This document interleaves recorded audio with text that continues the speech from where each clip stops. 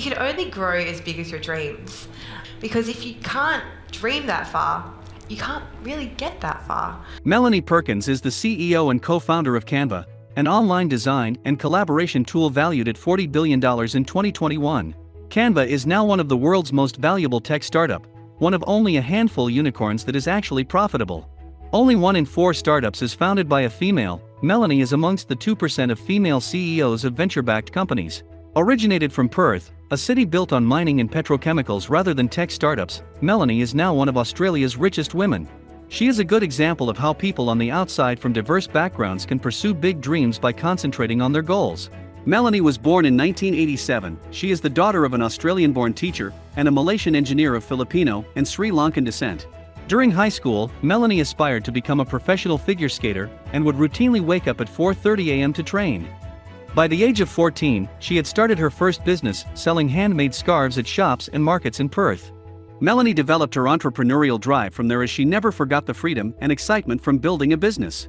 While enrolled at the University of Western Australia, she taught fellow students computer design as part of her communication studies. This was when Melanie noticed the challenges students had in learning and using design software like Adobe Photoshop. She thought of the possibility of creating a design platform without the need of technical skills to make the whole design process easier. The initial idea of Canva was ignited, but Melanie was aware that it would be difficult to embark such business without any tech background and resources. Dropping out of university at the age of 19, she instead started a niche business with her boyfriend, Cliff Obrecht. The couple founded Fusion Books in 2007 for students to design their school yearbooks by using a simple drag-and-drop tool. Started in the living room of Melanie's mother, Cliff would cold call the schools to acquire clients, and their parents helped on the yearbooks printing.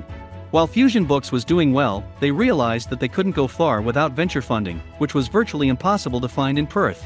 The opportunity came when a prominent venture capitalist Bill Tye visited Perth to judge a startup competition in 2011. Bill is a skilled kitesurfer who had backed TweetDeck and Zoom. He was in town mainly to play in Perth's killer waves. Melanie and Cliff pitched Bill, but he didn't invest right away. However, they picked up kitesurfing and joined Bill's subsequent gatherings. Little did they know at the time that Bill would play an important role for them to raise investments and hire technical experts later on. However, it wasn't a smooth sailing as Melanie faced many rejections while pitching in Silicon Valley. Many turned her down, citing her location being too far from Silicon Valley, without a credible tech team, and overvaluation. Melanie learned from each rejections and improvised her pitch deck, from the future of publishing, Canvas chef to more sophisticated ones. So I went to San Francisco and just got rejected a lot.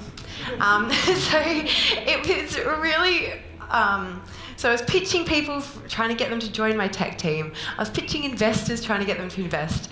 And most people were saying that for various reasons, and there were many, that they weren't really quite ready. Unfortunately, right now, I do not think that it is quite the right fit just now. There were so many rejections, and each one of them really hurt. It was until they met Lars Rasmussen, co-founder of Google Maps, in one of the gatherings in Silicon Valley, who advised that they need a tech team with caliber first. Lars introduced Cameron Adams, an ex-Googler who agreed to join Canva, becoming its third founder and chief product officer. With a technical leader on board, the founders broke through by raising $3 million in seed funding, including a grant from the Australian government. Relocated to Sydney, Canva launched in 2013 when the rise of social media platforms were changing how businesses reach customers. In business, timing is everything. Canva is an affordable way to look good when everyone started to care a lot about their online presence. In 2014, Canva set up its office in China by hiring the former head of LinkedIn China. Unlike many Western software, Canva is a rare success in China. Instead of one-size-fits-all approach, Canva built the China-only version from the ground up with features like deep integrations with Chinese messaging apps. On the global front, Canva is growing leaps and bounds in terms of users and designs created on its freemium, easy-to-use platform. Instead of competing directly with professional design tools like Adobe, Canva is going after everyone rather than just designers. Raising $200 million in 2021, Canva intends to increase its workforce, 42% female currently, and introduce more work collaboration features.